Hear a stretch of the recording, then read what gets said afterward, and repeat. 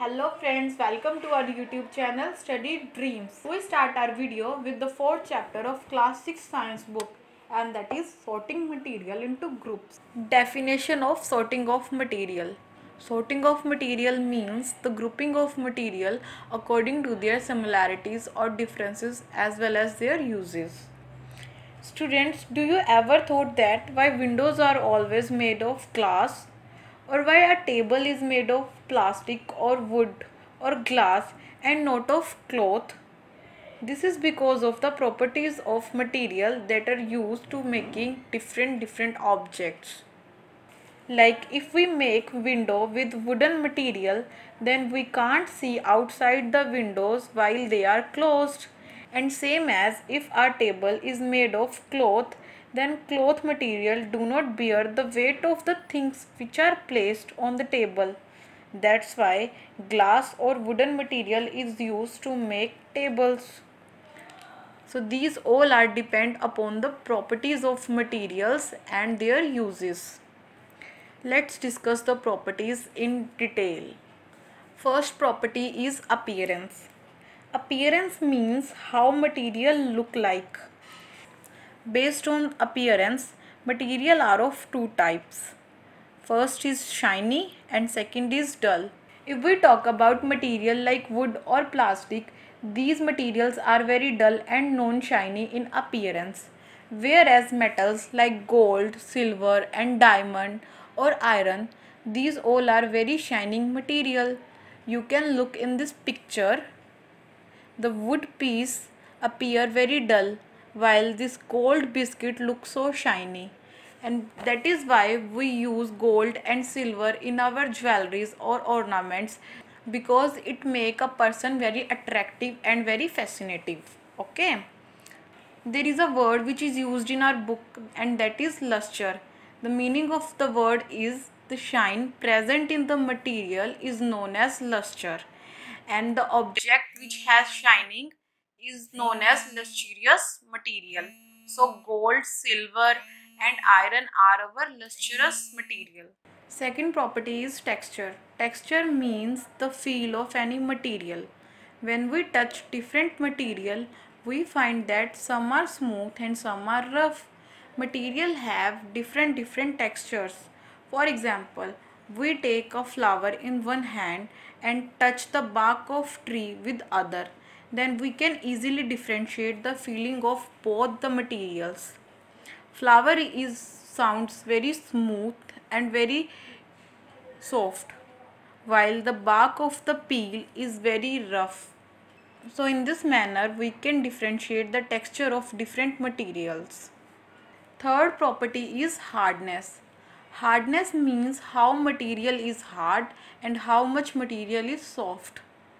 Some of material can easily compressed while others cannot. For example, if we try to compress a wooden piece, then we will not be able to do so. But if we try same thing with teddy bear, then we can easily compress it, because this teddy bear is made up of cotton and sponge. So different material have different type of properties. Fourth property is physical state. Physical state means the form of material. We have seen that water exists in three different forms: water, ice and water vapors. The water we drink is in the liquid state of water. When we boil the water, it changes the state of water and transfer it into water vapors or steam. Steam is a gaseous state of water. When we freeze water, we get ice, and ice is a solid state of water.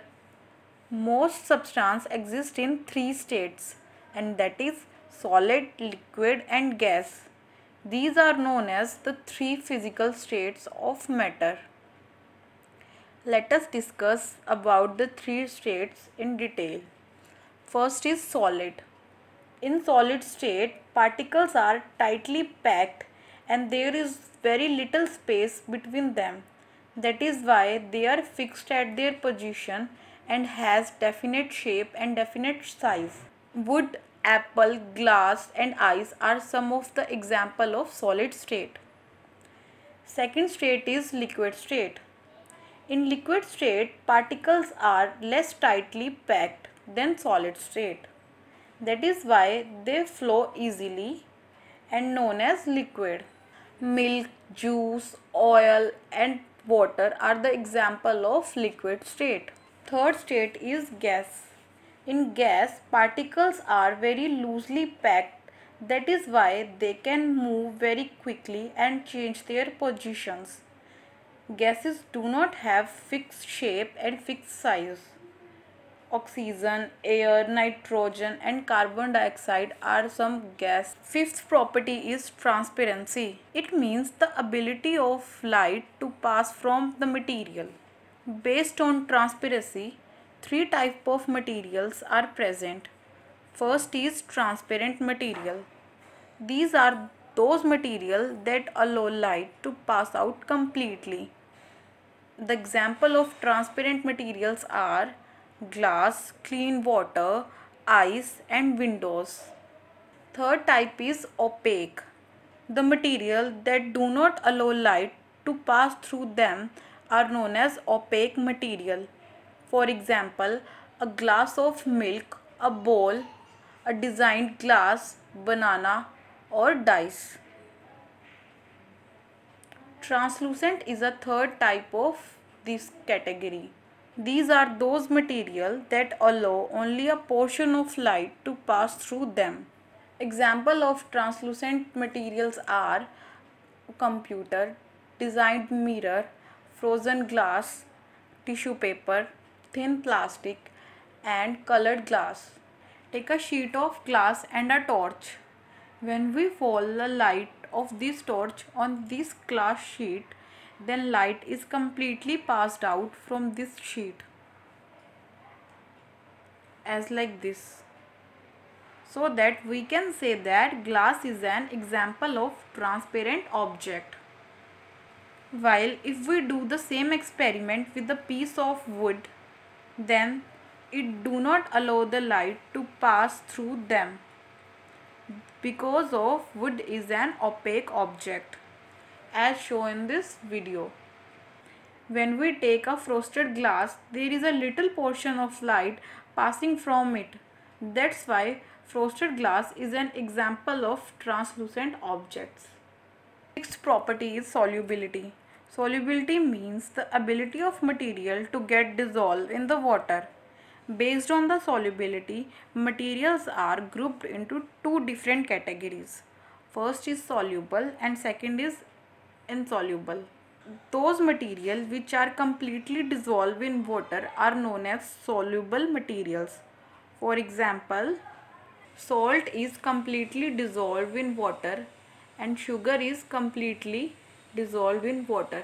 So these are the example of soluble material. And if we talk about sand in water, this is an example of insoluble material, because insoluble materials are those which are not dissolved in water completely. Apart from soluble and insoluble material, there are two more terms which are miscible liquids and immiscible liquids. Miscible liquids are those liquids that mix with each other. Look at this picture. In this picture, water and orange juice are completely mixed with each other. So this is an best example of miscible liquids. Immiscible liquids are those which do not mix with each other. As if we mix water and oil with each other, there is a separate layer of oil on the water. So these are the example of immiscible liquid. So solubility is defined as the amount of given substance that can be dissolved in a certain amount of solvent. Seventh property is density. Density means how much a material is denser. Based on the density, materials again divided into two categories. First is floating and second is sinking. A material with a density lower than that of water floats on it. while a material with the higher density than water, it gets shrink in the water. As you can see in this picture, this is a wooden cork and it gets floats in the water, while if we take this piece of iron, it get completely sink at the bottom of water. Eighth property is conductivity. Conductivity means the ability to conduct heat.